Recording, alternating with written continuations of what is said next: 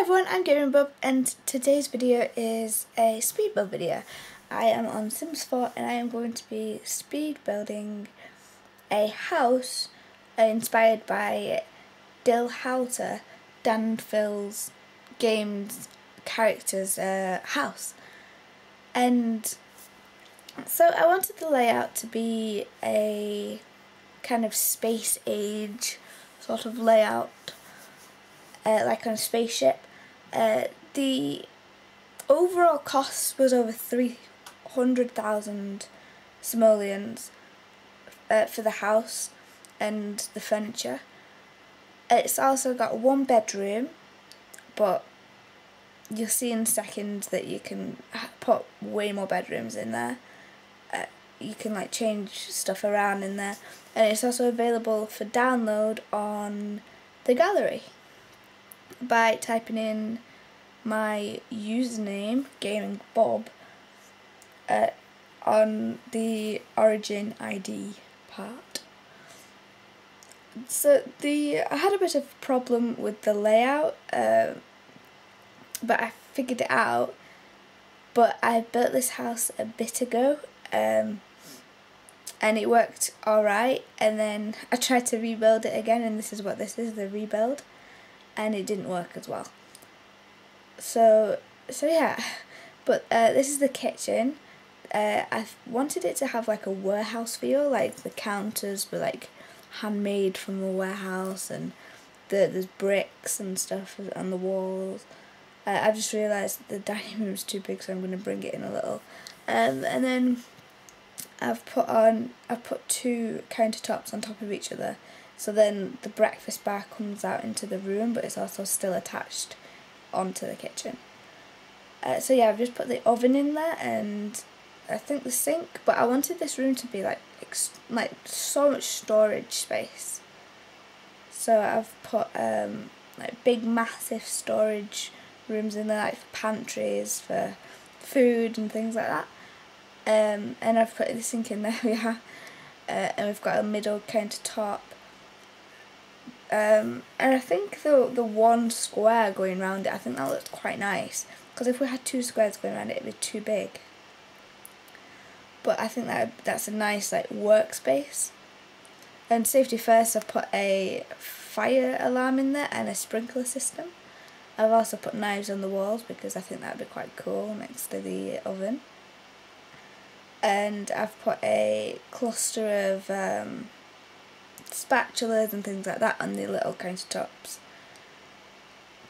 and a lot of neon signs and things like that to make it look better and lived in, really. And so I've just put in a little diner, sort of like serviettes and ketchup and things like that on the breakfast bar, because I think that would be quite nice.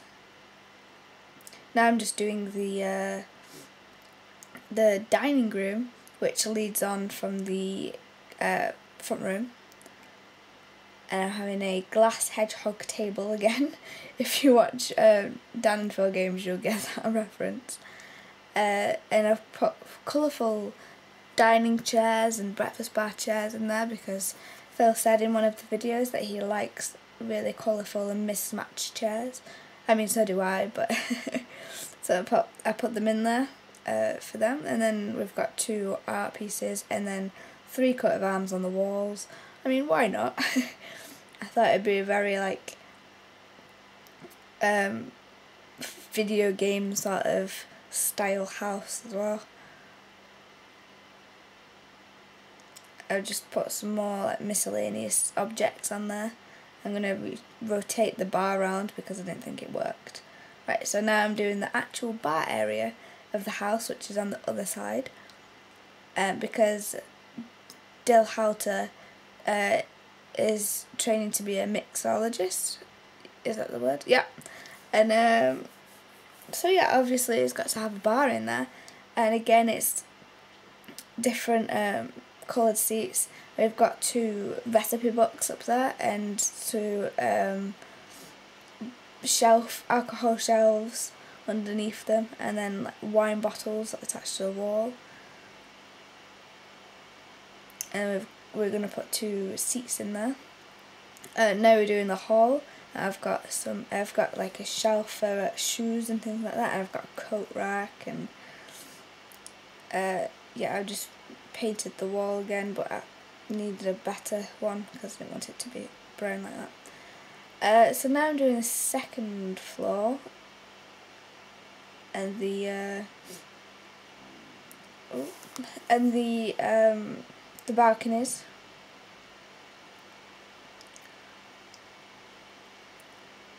I like this house because it matches with the rest of the neighbourhood.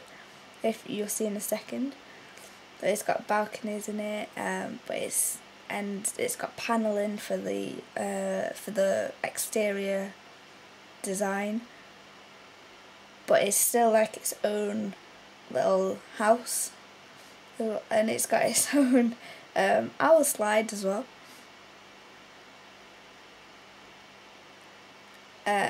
I think this is the hardest I've ever worked on a roof. I love this roof though.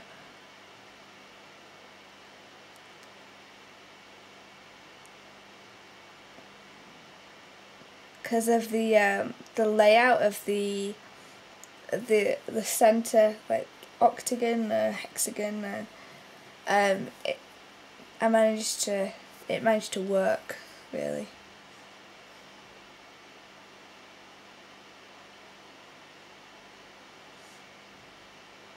And now we're working on the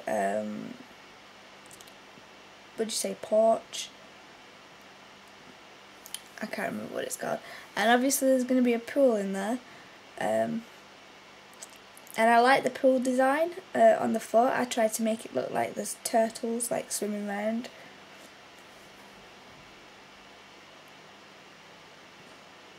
And then I put 2 fish like fountain designs in there, because one wouldn't be right, it's not symmetrical, and it needs to be symmetrical.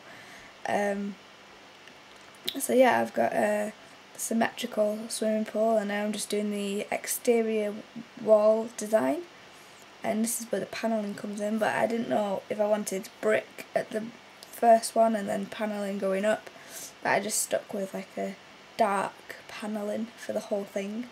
I think it looks really nice.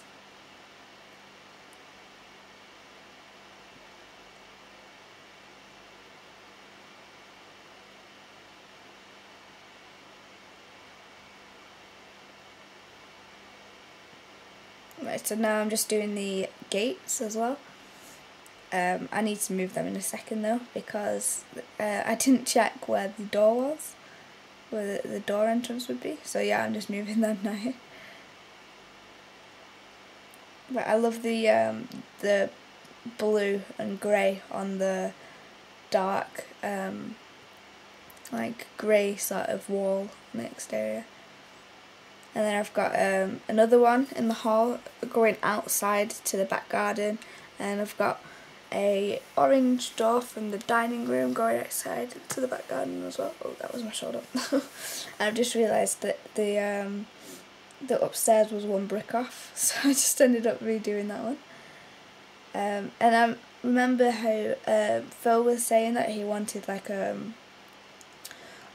room that was like window wall sort of thing. So I did that for the whole of the front of the house, front of the shape of the octagon. But yeah, things were kept going back into my inventory, and I didn't understand it, so you'll see in this video me just going back and replacing them again. But yeah, I've got a bookcase there, and a desk, and a little toy lamp. And I think I put something else really cool on there. Obviously I needed to put a porcelain pig somewhere, but it was blocking the TV, and I absolutely hate that when objects block the TV. So I just put it on the breakfast table. And I put a little toy robot on the fireplace as well.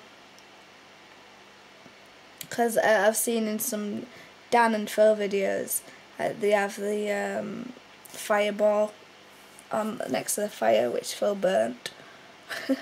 So yeah, I just put that on there to like because obviously there wasn't any fire fluffy toys. I don't know what it's called, sorry. The only thing I don't like about The Sims 4 is you can't just delete floor. It has to be a separate room to delete. And I don't like that because it takes a while. Like, you need to keep sorting it out again, and it takes quite a while to do. So I've gone for the other wall to hide the stairs again, like downstairs. And it's going to be the same going up all the way through the stairway, the halls and stuff. So this room basically just has the bedroom and the bathroom. I'm just going to be doing the bathroom in a second, but I was trying to figure out how to make it the door symmetrical to the room.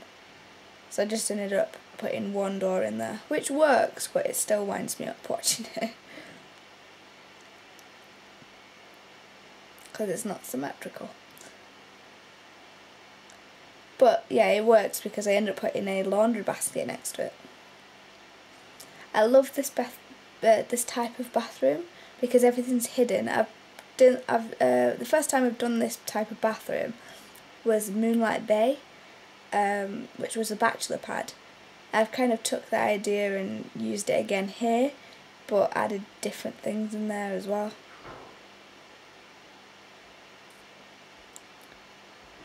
Like cupboards for towels and things like that, which you'll see in a second because I end up moving one of the countertops and deleting them because I'd have to put 2 sinks in on either side because it wouldn't be symmetrical. So yeah, these are technically towel holders now.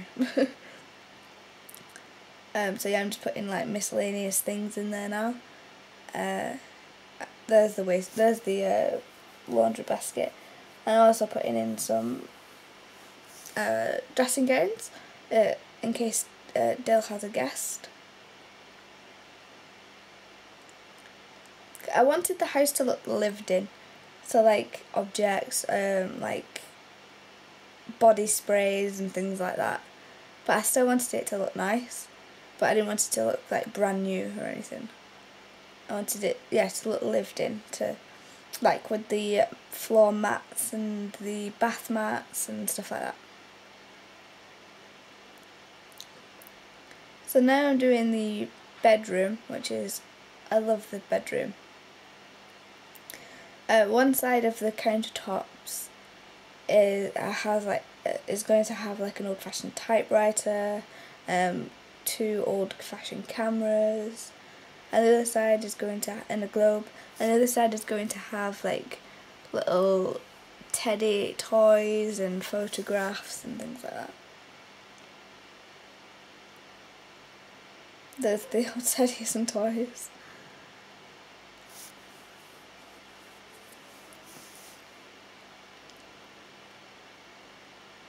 Right, so now I'm just finding other like objects to put around the house, like photographs and like just anything that'll look nice and make it look more lived in and things like that. I now just realised that there's a flaw in the plan of the fact that one of the walls connects to the outside, so whenever I paint that wall it paints the outside as well, so that was quite annoying. So if you're going to download it and you just want to change the walls, then remember that. This I used the idea from some supply. It's to look like it's opened, the dressing room is opened slightly. That's the glass doors, and then you've got the like formal clothes hung up there and shoe boxes and things like that. And then you've got mirrors and a couch as well. And back in the front room, the bedroom, sorry. And then we've got the secret bookcase and other bookcases. I was just showing you there that they're the same colour, but it's just because of the light. Yeah, I've put tripod lights in there, to represent the fact that Dan and Phil are YouTubers and use tripods, I think, to for the camera and stuff. They needed to be the same colour frame, so. There's a lot of pictures. There's a picture of Hogwarts, and then there's a picture of the not Polar Express, the Hogwarts Express next to it. I mean, it's not actual pictures, but that's the idea. And this is one of my favourite rooms as well. This is a gaming room. The secret bookcase door leads to a gaming room.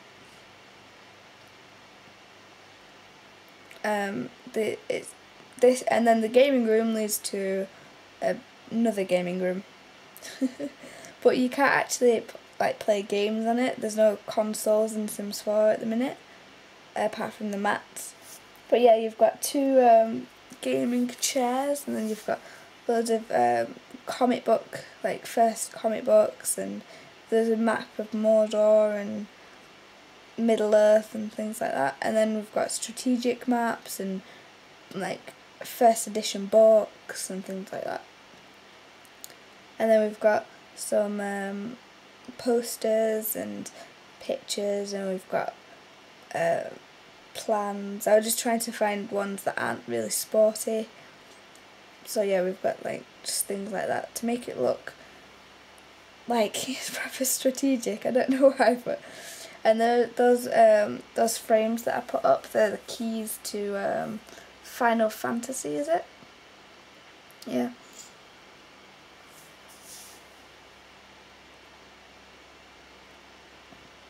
Because I thought that would be quite a cool thing to have in the gaming room. And I've just put a map in there, and then there's going to be a strobe light thing in there. This is a storage room, specifically for Dan. There's the canvas for the drying and storage and stuff like that. It just looked more like storage, really. I put some shelves up using the free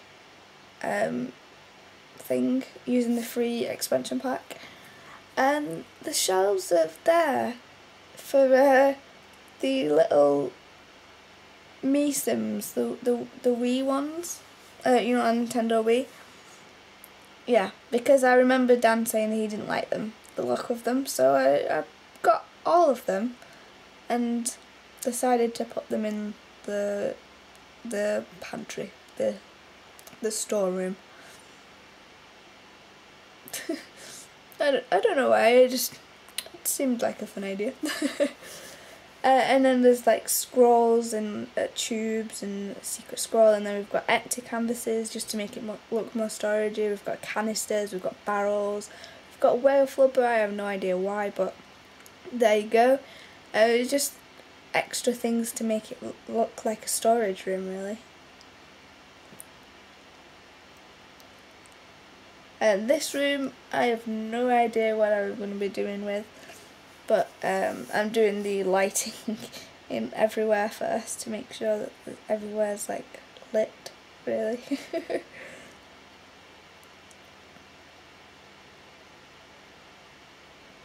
I'm redoing the roof because I moved the wall 1 square. And I'm doing the rest of the house, which was a mistake to do last, really, because I ended up moving a lot of things during the during the showing of it. But it's basically, I've not added anything new into it or anything, apart from a bin in the kitchen, just a metallic bin, and also 3 recycling bins at the back of the house. I'm just putting some chairs in there, some trees in there, and just adding a little bit of dirt around the trees to make it look real. And this, I was going to put a library in there, that was the plan, but there was so many bookcases anyway, I didn't want it to be too filled with books. So it's just basically a type of room where you can just go and do anything else really. You've got your easel for your canvases, and you've got treadmill in case Dill doesn't want to interact with any humans, any Sims, and then we've just got a workbench and things like that. But you can obviously, that's an extra spare bedroom really, but I didn't want to leave it like spare.